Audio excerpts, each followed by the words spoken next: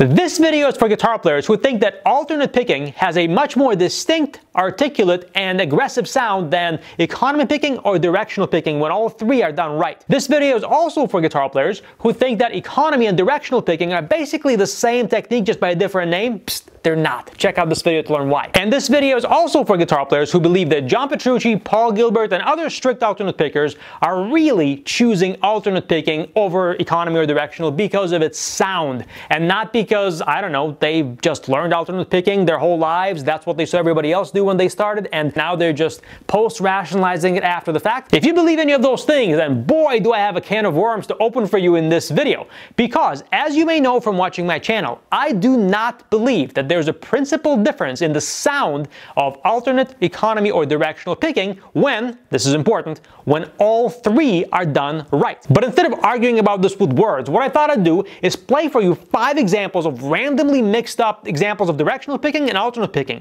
And I want to have you decide for yourself, either in the comments or in your head, if you can tell the difference between the sound of alternate or directional picking. In a second, I'm going to go off camera, I'm going to play for you each example slow and then fast. You decide if it was alternate picking or directional picking, and then I'm going to show you the answers. I'm going to go on camera, show you exactly what I played. You can see a close-up of my picking hand. I'm going to show you the tab as well so you can see the whole thing. And to make this as scientific and as objective as a guitar player can, and to make this as challenging for myself as possible, I'm going to do this completely naked. No, not what you thought. I'm going to turn the amp off and play completely unplugged. No distortion to hide behind, no reverb, no delay, no nothing. Just my pick hitting the unplugged guitar. All I'm asking you to do is to be as intellectually honest with yourself as possible. If it turns out that you can hear a massive difference in the examples I'm going to play, then hey, my hat's off to you, because your ear is definitely better than mine, and it's certainly better than any guitar player I've ever met in my life or even heard about. But if it turns out that you really can't hear a difference and you thought you would be able to, then maybe, just maybe, you're wasting your time trying to practice alternate picking and trying to build your guitar speed on hard mode,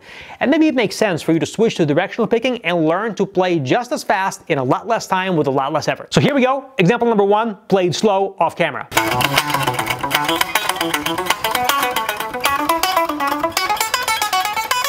Example 1, faster off camera.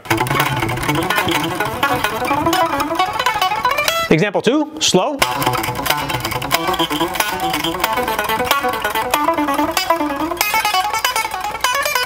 Example 2, faster.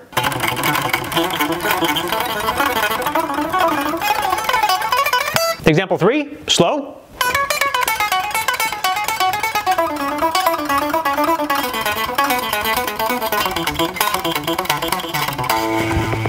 Example 3, faster.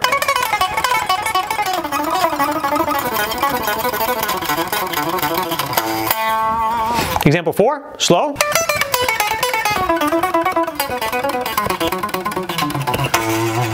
Example 4, faster.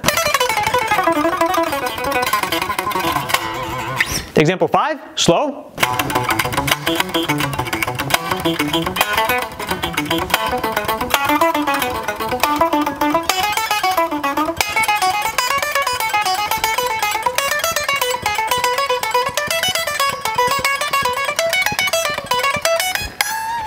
And example 5, faster.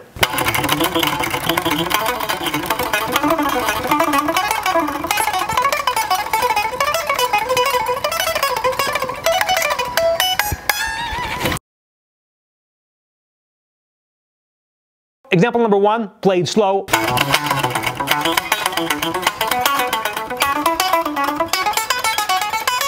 Example 1, faster. Example 2, slow.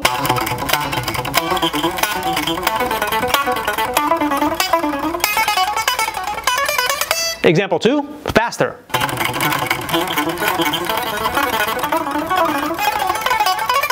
Example 3, slow.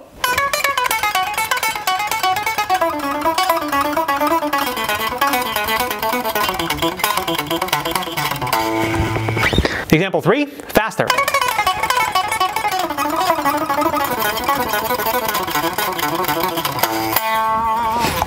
Example 4, slow.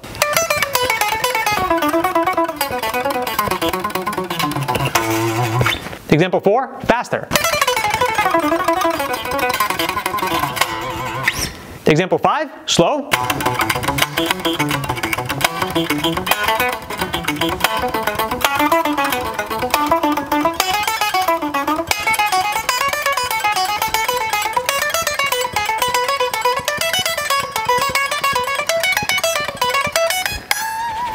example 5, faster.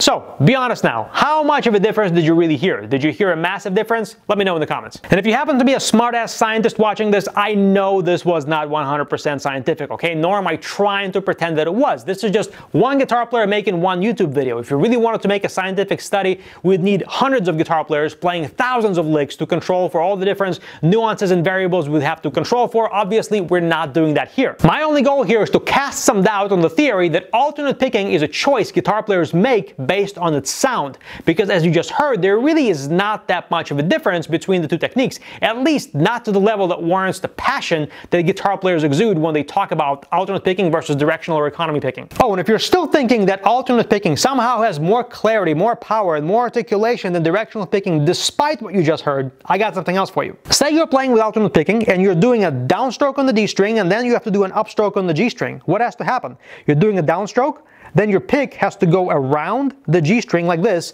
then it has to stop, lose all momentum from the previous note, from the downstroke, start going in the other direction, engage the G string, and finally push through it. Now that has a certain amount of power, but compare that with directional picking, where you do a downstroke on the D string, and then the pick simply falls on the G string, and then to play the G string with a downstroke, you continue using the momentum from the previous note to play the second note using the same motion you already were doing. Using your 7th grade physics knowledge, you let me know what is inherently more powerful, continuing the momentum of the previous note to hit the second note with the same momentum, or starting over with a new set of motions in the other direction. You tell me. So, there you have it. Let the very interesting discussion in the comments commence in 3, 2, 1. And in the meantime, if you want more help with building your guitar speed, and specifically you want to do it without spending a lot of time practicing and without doing any slow practice, hit the link in the description of this video or go to the page that's on the screen right now. I'm going to show you a free 1-hour masterclass called Guitar Speed Formula. What it is a new way to build guitar speed without having to start slow and gradually build speed in small increments, because let's face it, that's a pretty boring way to practice, and more importantly, doesn't work anywhere nearly as well as most people tell you that it does. If you want to know a new way to build speed, hit the link in the description, enter your email address, I'll send you the video for free. And if you like this video, hit the like button to let YouTube know you enjoyed it, and it'll spread it out to other guitar players like you, and they'll benefit from it the same way you did.